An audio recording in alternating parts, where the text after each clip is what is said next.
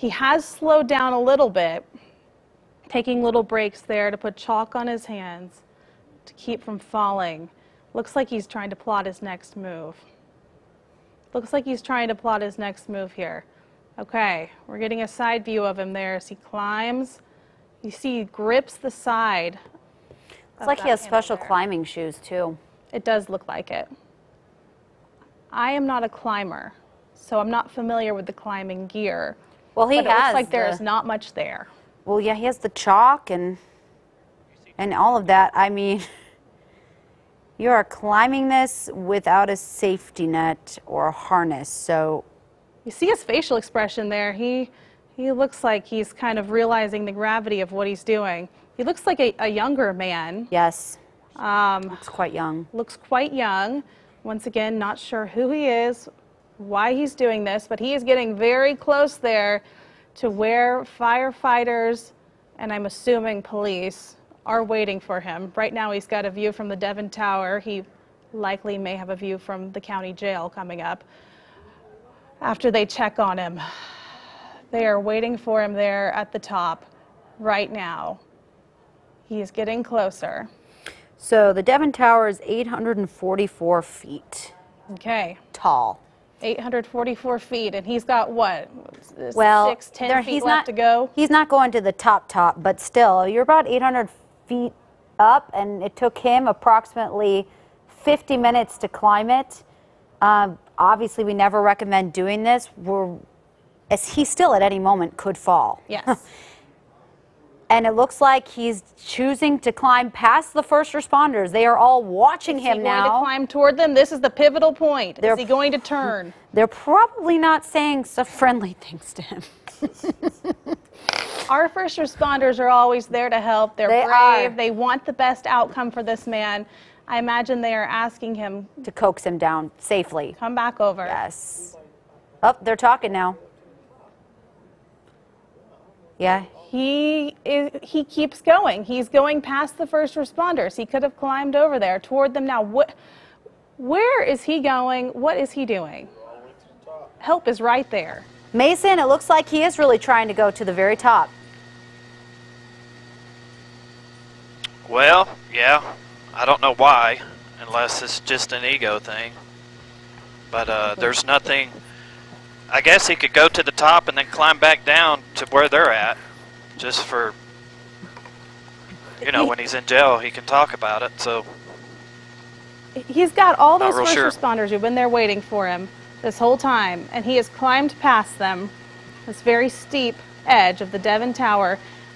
I guess he's just wanting to say he made it all the way to the top. I'm not entirely sure at this point what he is doing, well, but you see he's got a spider on the back of his shirt. He's talking to the first Just hope he doesn't have something else in mind when he gets up to the top. Oh, no. Well, we've got Kent Ogle joining us right now. Kent, you've worked here in Oklahoma City for a while. Seen anything like this? I don't remember anything like this. You know, it's a super, super windy day. I'm sure you guys have been talking about that some, and I can only imagine how windy it is at the top of the tower. I've guessed gusts to 45 to 50 miles per hour at this point. Okay, wow. That is because really we have gusts to about 28 miles per hour at the surface. Right. So it's going to go up the higher up you go.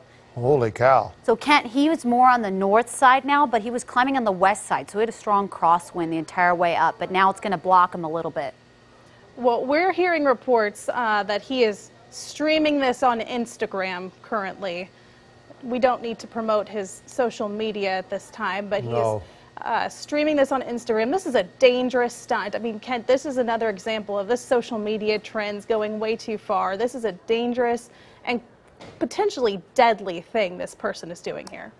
Yeah, and you know, a lot of times when we've seen these Spider-Men, if you will, and of course a couple have become famous for doing it, usually they're on the type of building that they get to the top, they're taken into custody. But you know, the Devon Tower, the way it's built, it kind of doesn't really have a top, if you will, at least at the very tip top of the building. It just comes to a point.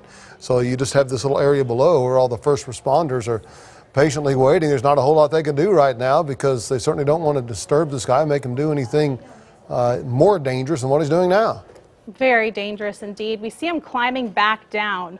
I wonder if he's having some second thoughts. I mean, eventually you're not going to be able to stay up there and avoid the police forever.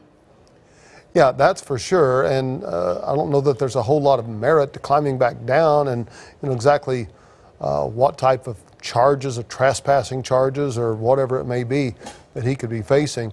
It looks like, possibly he's addressing the people there at the top and talking to some of the first responders.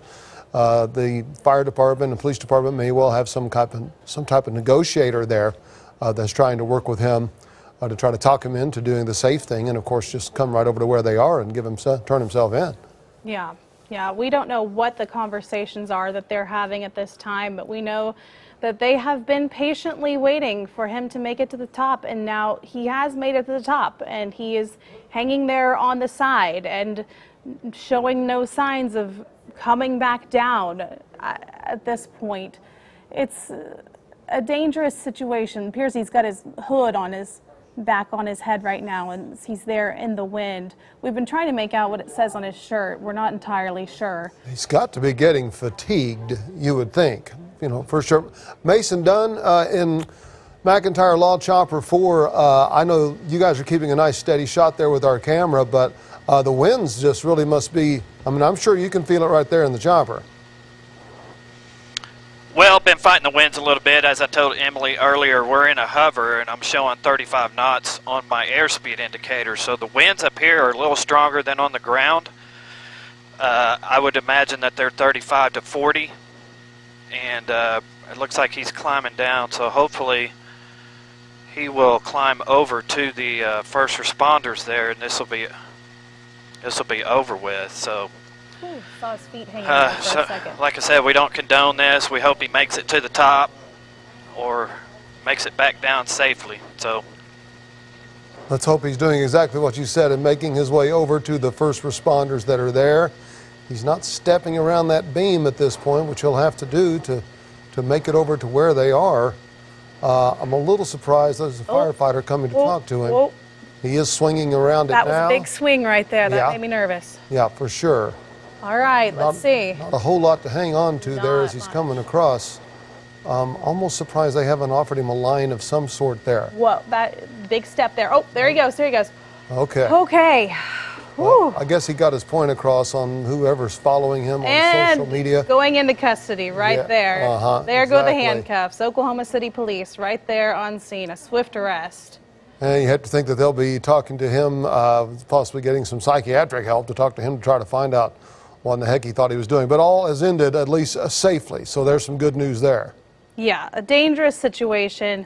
Once again, just to wrap this up, almost an hour ago we received reports that there was someone climbing the side of the Devon Tower, the tallest building in Oklahoma City. This man climbed the side of the building with just a bag of chalk and maybe some climbing shoes, no water, no climbing gear, no apparent parachute, anything like that. He has made it to the top, and he is in handcuffs. He has been greeted by Oklahoma City Police. Well, hopefully after they debrief this man, we'll get a little bit more information from our reporters on the ground. We'll have more on that coming up for you today during our noon newscast, of course.